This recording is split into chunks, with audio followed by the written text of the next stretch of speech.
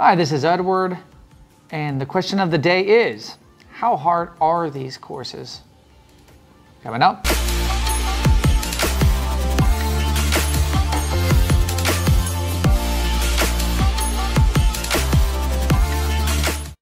Chronos Matrix. Focus on what matters most. Visually keep your goals in check and create new goals so you can stay on schedule. Watch your daily, weekly, and monthly results to stay focused. Free time optimization app. Welcome back. And this is a question I've been getting quite a bit, which was a pretty frightening surprise for me about a year and a half ago when I really got into some of the courses that I didn't have a background for. So long story short, they are very hard courses, but everything also depends on what's your background, right? So if you're coming in, with the whole mantra of, oh, I'm going to learn the code, I have no idea what I'm doing here with the as far as programming goes, and I just want to get a graduate degree because I already have a bachelor's. This is not going to be a cakewalk in any sense of the word. It is one of the most difficult courses I've ever gone through, whether you compare it online or on campus. Every class that I've been taking in OMSCS is comparable to one of the most difficult courses I've ever taken anywhere else. So there are maybe a handful of courses that at the moment aren't really bad, but those are going to be getting much more difficult also. The more people that complain about it, because there's going to be a lot of people that already have 10, 20 years of experience, they take one of these courses, and for them it's like it's a no-brainer, right? They just knock it out of the park with maybe just a couple of hours a week, kind of a deal. So those are the ones.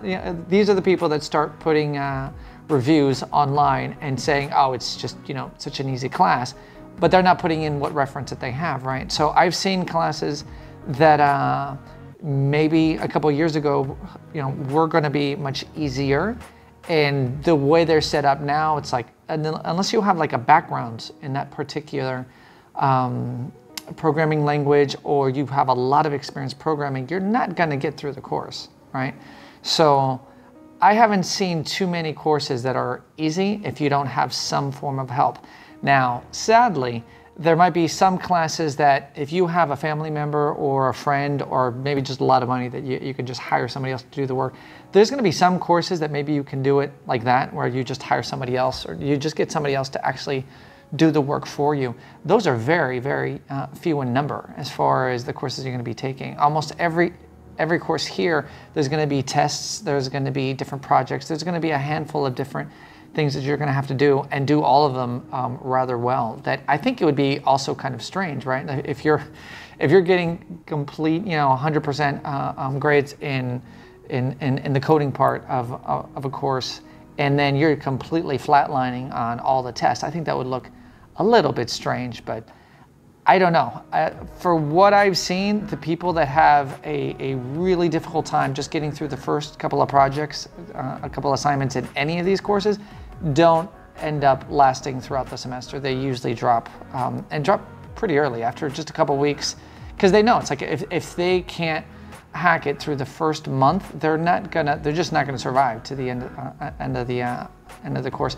And if they decide on continuing and thinking, well, no matter what, I'll pass it, and then they end up getting a D or an F, it's going to take them so many semesters to get that GPA back up, that's my ultimate gripe with this educational system. It's like you'd expect that if you take a class again, it would you could just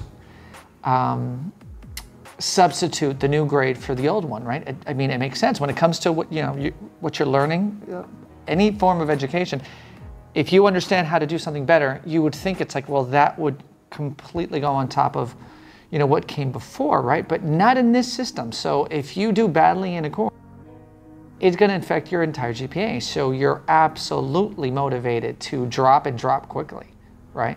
So, and I always recommend, if by the time the withdrawal period is coming up, if you don't have at least a solid B in a course that you're not that comfortable in, I would say you might consider dropping. If you're getting even close to the C at that point, it's just going to get harder from there. I have not seen yet a course that was really difficult in the beginning and then just became blindingly easy as I moved along.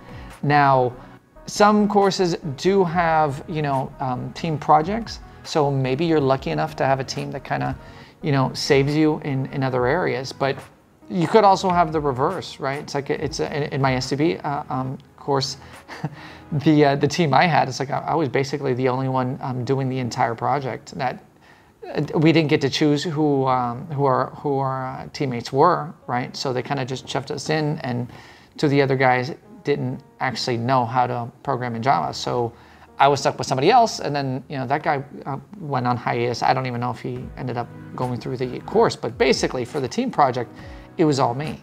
And then they added, because I took it in the summer, right? And before, they didn't have the individual project, and me.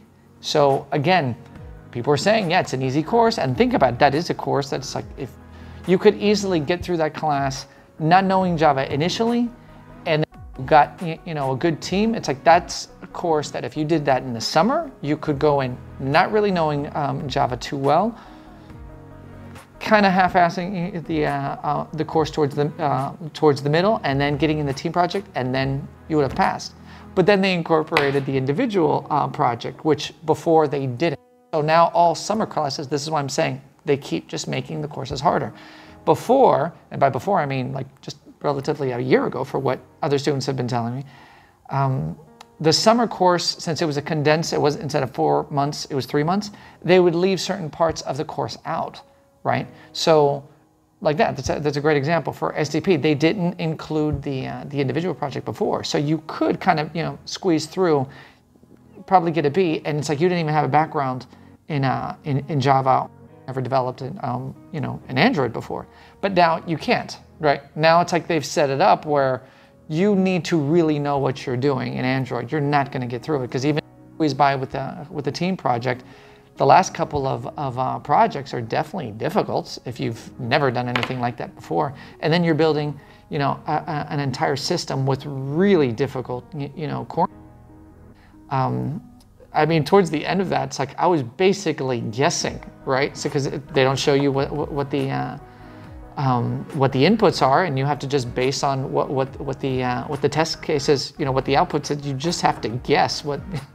That one was pretty bad. I'm impressed. I did as well as I did towards the end of that one. But again, had I not had my background, as an Android developer, it's like, was I going to? No, there was just no way. Whereas maybe a year or 2 years ago, I would have been able to get through that class, without breaking too much of a sweat. These courses just keep getting harder. So that's another thing I recommend. It's like if you want to be part of the program, get it as soon as you can, because they're just going to keep rocking them. They're just going to keep making it more and more difficult. And there's a lot of reasons for them to do so, right? It's like it shows how difficult and how legit their program is if it's hard, right? Because if it's just easy, I get through it. There's other online courses that it's like, I know people that don't even have a CS background and they're getting A's, right? They're just doing tests and they're just knocking it out of the park. I'm like, okay, how difficult when somebody barely even has an understanding of what they're doing when it comes to programming, and they're getting A's in this online education. I mean, that says a lot, right? With OMSCS, if you don't know what you're doing, you're not going to get through. It's just that easy. The system will filter you out pretty quickly. Now, if you don't know what you're doing, at least initially, but you keep trying it, you keep working on it, can you get to the point where it's like you're really showing off your skills and building it? Yeah, and I think that's the point of them, making this, such a long kind of degree, right? I mean, 6 years to get a degree. I mean, that's a lot of time for them to allow you to finish the program. And I think that's also part of it. So either you're a professional that's like, well, we just don't have time. So it's like, there's some semesters I just have to take off. There's just too many other things that I'm working on at the moment. And then other times where I'm like, okay, let me just stack 2 courses on top of each other and, see if I can make it through till next semester. The fact that you have that kind of ability to either go really slow or move really quickly, it's like that's all huge benefit. So I just want to say, don't think this is going to be, easy. It really isn't. Any person who even says that it's easy has already put in the 10,000 hours, right?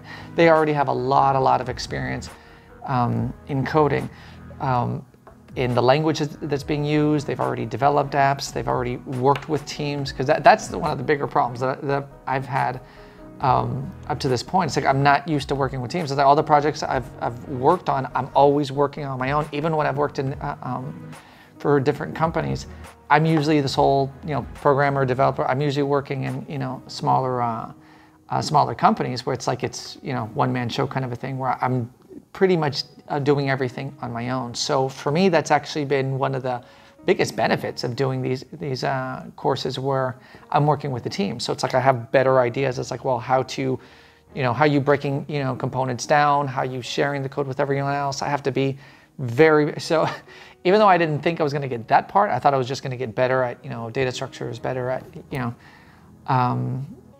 different aspects of programming and coding in general, which, I mean, yes, of course, that is part of it too. But there's other aspects of it that I didn't think I was going to be getting as much of a benefit, but it's like, I'm really glad that, that I have, right? So working in teams, even though a lot of people complain quite a bit about that, I think it's been one of the most helpful parts of it. And again, since I've had to do video chats, group phone conversations, it's been basically it's the only time that you're going to be interacting with other people, right? So it's like, I think it's great. I think the team projects are great. The only issue I really kind of see with it is in some classes you might be doing the bulk of the work, whereas in others it might be someone else. It's like there's other courses where maybe it actually helps out, right? That's like some other team members know more in that particular area, and they can do more of the work while you're working on, especially like when you're doing like 2 courses at the same time, right? It's like that also might be helpful. So every person's situation is going to be quite relative, but from my experience, the only people I've seen that go through this program and just say, oh yeah, it was a cakewalk, or people that already had the 10, 20 years of experience. Businesses literally just came here to, just to get the degree and show that they know what they're doing. The other ones, right, like ones I mentioned before, where it's like they're just doing it just for the knowledge, just to learn. So they'll stick around for many years. They're going at it for a different. They're on a different path anyway, right? So even though they might not have a background in certain courses, or they just want to get really deep into a certain subject, they have the time to do it, right? So which is, for the most part, it's just not the case for most people that I've seen going through the program. So based on that, you have to recognize it's going to be very hard. Some of these classes you're not going to make it through. You're going to have to take it a couple of times. So if you just need a quick degree, I would recommend checking out other online options. But if you know this is what you want, and this is the path you want to take, your particular field, right? If you want to do computer science, because there's other types of CS degrees that you can get. But I think if you're going for computing systems, if you're going for machine learning or AI, I don't know of another program that I would recommend more than Georgia Tech's OMSCS. At least for now. Maybe some other universities come out with some amazing work, but well, either way, we're the first, right? So hope that helps, and I'll talk to you in the next one.